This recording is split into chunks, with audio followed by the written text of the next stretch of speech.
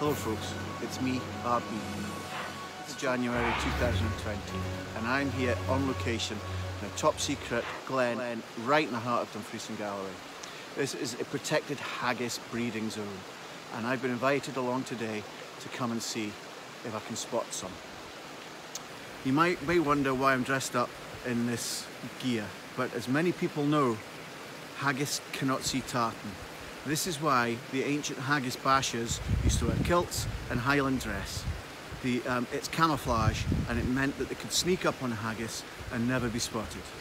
So I've been told by the expert red tartan is the hardest for the haggis to spot. I've also been told that you have to cover your head in Highland cow hair as this helps also to protect you from the vision of the haggis. Haggis also have a very sensitive smell, so I've been told to wear the muckiest pair of welly boots I could find so that my feet would just smell of Highland cow poo, which the haggis don't mind living alongside, but they do not like us human beings. So I'm down here in the glen and I'm going to see what I can find. We're going to go for a wee walk along the trail and see if we can spot any haggis nests. Currently I'm down at the bottom of the glen. There's a burn flowing and this is ideal haggis territory. There's trees across the burn because haggis hate getting their feet wet. And I think on this tree I can see a trail. It looks well worn and it looks like there might have been some recent haggis activity. Right the way across here you can see a wee path worn along, and if I'm not mistaken it goes right up the hill, right up. Let's go and have a closer look.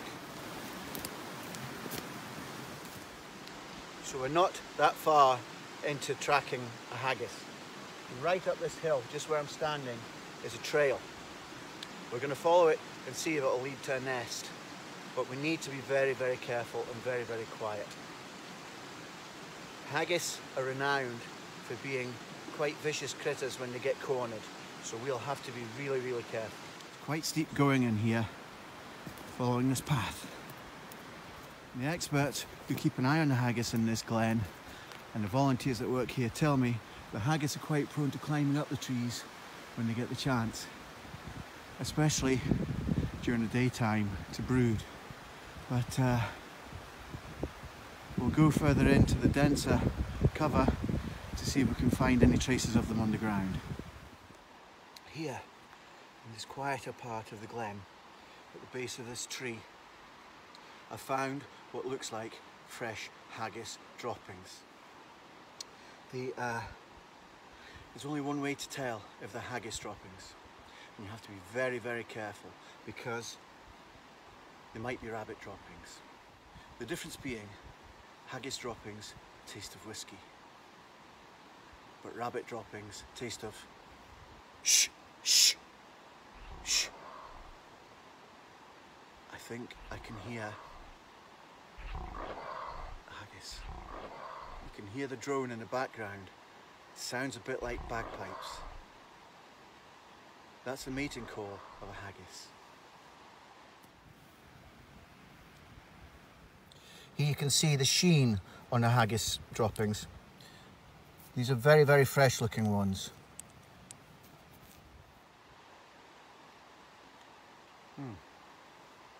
That is definitely haggis droppings. Thank God. You don't want it to be rabbit droppings. The haggis that live in this glen are generally Galloway gingers. They're a bright orange colour and they get the colouring from the pine cones that they eat. You can see quite a large amount of pine cones usually sitting outside the nest. Now haggis's favourite food, as everybody knows, are turnips and tatties. But at this time of year, they're hard for the haggis to find, especially in a non-arable area like this glen is situated in.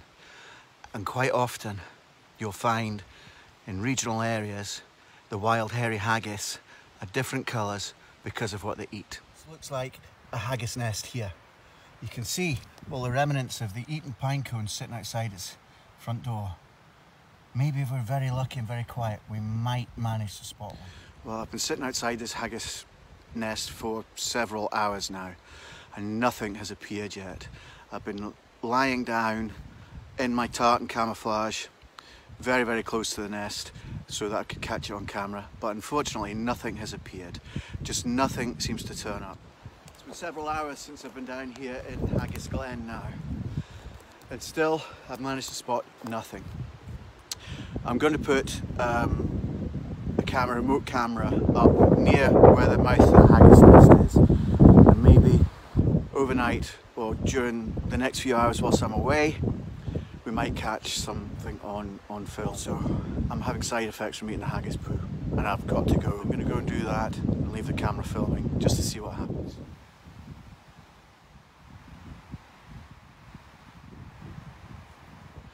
Well, I've returned back down to the glen on the quad bike to retrieve the camera. Once I've processed the film, I'll put it together and add it onto this little video for you all to see. Hopefully we'll manage to spot one of the wee good and timorous beasties. And I've got a wee panicking my beastie. So hopefully that will be evidence and proof to show to you all and the rest of the world and how well the wild hairy haggis, especially the ginger variety, are doing here in the heart of Dumfries and Galloway. This has been RB reporting for DGWGO. Have a great Burns Nicht, folks, but be safe and don't drink too many drams. Don't eat too much haggis poo either. Take care.